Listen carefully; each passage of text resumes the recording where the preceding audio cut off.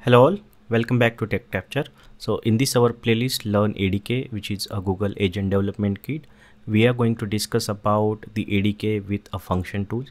So in our previous videos, we created our first ADK agent, then we created the ADK agent with the tools, then we discussed about the different types of tools, how tools work. We talk about the inbuilt tools like BigQuery and Google search. Then we also created our ADK agent with the third-party tools using the LangChain Wikipedia tools. Then we also use the Crew AI web scraping tool. So we discussed about all these third-party and built-in tools. So in this video we are going to discuss about the third types of tool, that is the function tools. So using this function we can write a piece of code, let's say in Python or Java, and we can interact with any third-party source system, or we can just execute any piece of code. So I'm just doing the hands-on in this video along with one specific use case. So what we are going to do in this video, so we'll creating one ADK agent and we'll creating two tools here. One is to create a GitHub repo and another to delete the GitHub repo. So based on the user prompt, it will go to the respective tool. Let's say if user is asking about creating the repository, then intelligently it will decide, okay, user is asking about this create GitHub repo tool, and it will ask a required parameters.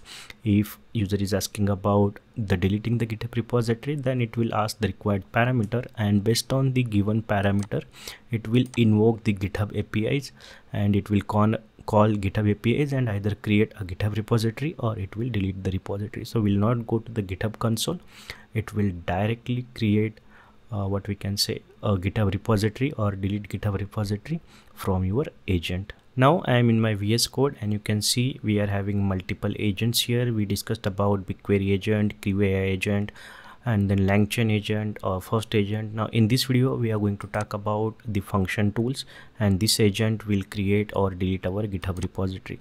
So here you can see I created a GitHub tools to GitHub function. One is a create a GitHub repository. It is accepting the three parameters: repo name, descriptions, and if it is a private repository, true or false as a parameter. Okay, so this is just calling API and creating the GitHub repository. There is another function is a delete GitHub repository. So it is just taking the repository name as a parameter and it is deleting the GitHub repository. Okay, so now you can see here, so this is my root agent. So I have given the instruction, if user want to create repository, ask user for the repo details, that is name, descriptions, and private or public repository. If user want to delete repository, ask user the repo name, because that is only parameter used for the deletion function, and intelligently it will call either of these tool, either GitHub repo delete or a create repo. Okay, so this is a small agent we have created. So I have just used the .env files and I have given the my GitHub personal access token. It is required to perform the operations. So these tokens are already deleted, and I will delete the required tokens as well.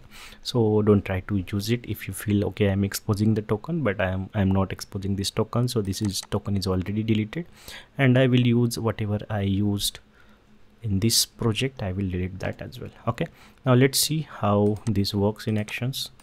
So let me just run my agent and try to create a repository. Let's first do ADK web, and I will show you the repositories currently. So currently you can see the latest repository is my new cloud project repository. So I will just create one more repository from our agent. Okay, so agent is running. Let's just open. So we want to go with the function tool, which is our GitHub agent. So let's try to say start with conversation with hello. Okay, now you can see hello, how can I help you with GitHub repositories today? You can create or delete repository. I'll say I want to create a GitHub repository. Now I'm purposefully giving half information. I haven't given the repository name, descriptions, or I haven't specified I want to create private or public repository. Then it will intelligently ask me, okay, give me the repository name or descriptions or the private or public repository. Okay, now you can see, sure, I can help you with that. what is the name of repository you want to create. Also, would you like to add description? Finally, you want to repository to be private or public. Now I will give the details. I can just give, let's say, repository name ADK demo, and the description I can just give testing with ADK, and I need private repository. Okay, so I'm just giving these details. Now let's see, it should call the create repository tool intelligently now. So you can see the trace here. Okay, now it is asking the confirmation. I'll just mention yes, that is correct. So it called a function now, or we can call it tool. It got the response. I have created repository for you. Okay, let's try to reload. See, ADK demo is created. So it worked perfectly fine, and you can see all the logs here as well. So now let's try to delete the same repository. So ADK demo. Okay, I'll just ask, I want to delete a repository now. So the name it is asking ADK demo, so I'll just give the same repository name ADK demo, which I want to delete, and let's see the response. Okay, it is asking for the confirmation. This action is irreversible because we have specified the prompt that okay, before deleting just confirm with the users. Okay, so if I go down, always confirm with the user before deleting this repository, as this action is irreversible. Okay, so this is why, this is the reason it is asking for the confirmation. So let's confirm. You can just type yes or yes, I confirm. See, now it is getting the response from the delete tool. Okay,